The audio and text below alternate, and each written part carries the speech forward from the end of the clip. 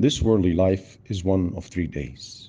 Yesterday, a day we lived, and it departed, and there is no sense nor benefit grieving over it, because it will never come back.